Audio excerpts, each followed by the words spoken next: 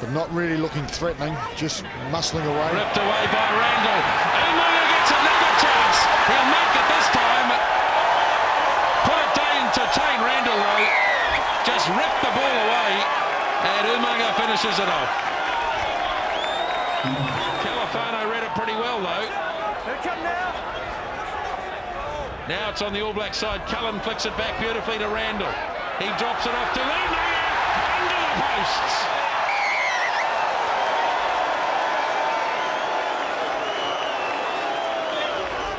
Randall traps for Marshall. Cullen goes across the face of Cullen to Gibson.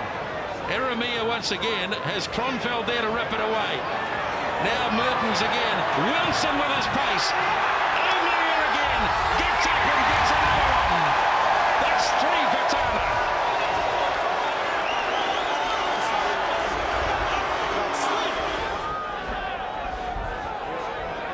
He didn't like the treatment to the hairdo, that's for sure. Yeah, that's right. Bit of tug of the hair, wasn't it? How appropriate is it? Wellington's big day out, Wellington's big finale, and it's a Wellingtonian taking centre stage.